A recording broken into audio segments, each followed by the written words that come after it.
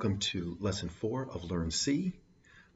In this lesson, we're not going to do any more another computer program. We're just going to talk about a specific thing, the conventions and rules for naming variables in C.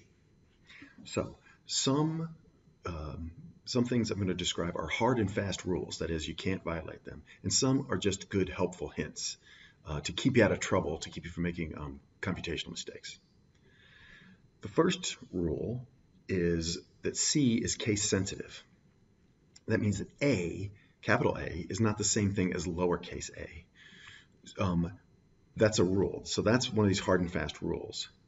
My helpful hint is that I almost always use lowercase variables because it keeps me out of trouble. Because if I accidentally name one thing capital A and little a, I've got to remind myself which one is which, and it can be kind of confusing. It's just a way to keep from your program having errors in it at some level. If you end up doing software engineering and working with a company that makes software, there are all sorts of cases of capitalization that that are conventions themselves. So one is called camel case. So you can Google camel case and see what it looks like.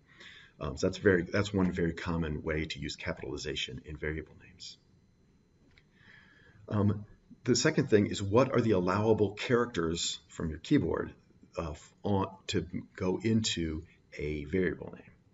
Here are the following allowable characters: letters, numbers, and the underscore sign. With very rare exception, those are the hard and fast rules. There's a handful of cases where sometimes other things might be available, but it's so rare it's not even worth talking about. So a good general rule, it's a rule and advice, is only use numbers, letters, and the underscore. The other thing is that letters have to be the first character of a variable name. So in this example here, pi 3 and setting that equal to 3.14159, that's an okay statement in C. 3 pi equals 3.14159, that is not okay. That would come up as an error. C would think you're trying to call it a number, 3. It's some kind of number thing, not a variable. And even though it's implicit in the list of allowable characters, using spaces is not allowed in C. I'm old enough to remember when operating systems wouldn't allow you to have spaces in the names of files.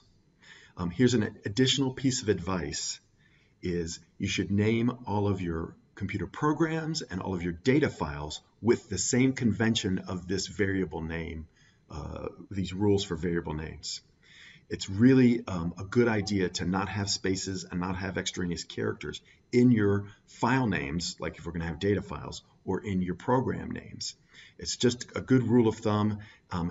Can you make data file names with spaces in them? Sure.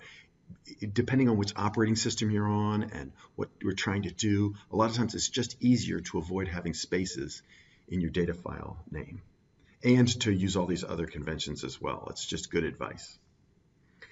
The last piece of advice for this is, it's 100% advice, which is the variable names should represent something about the content that they're holding. So avg, that looks a little like average, right? And so it makes sense that that's the case. A, B, and C don't. A, B, and C are just raw variable names, just letters. There's an old convention that I threw I, J, K, and a couple of other letters in the middle of the alphabet were reserved for counting numbers, integers, and that the rest, and that if it started with a letter outside of that sequence, it would be floating point numbers. I think you've got to be as old as me to still know what that is and use it. I haven't seen it much. I haven't seen it much as a code for, is it a floating point number? Is it a integer number?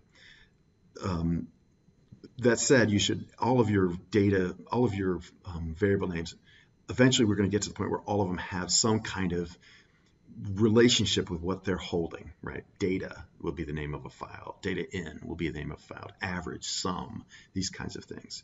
So that's good. It's good advice to name variables with what the contents of that variable is going to hold. That's it. That's this very short lesson on naming variables. This this is a clear-cut lecture that has numerous potential test questions on it. This is the most easy to test thing and the easiest to ace thing is just to know all these rules and do them.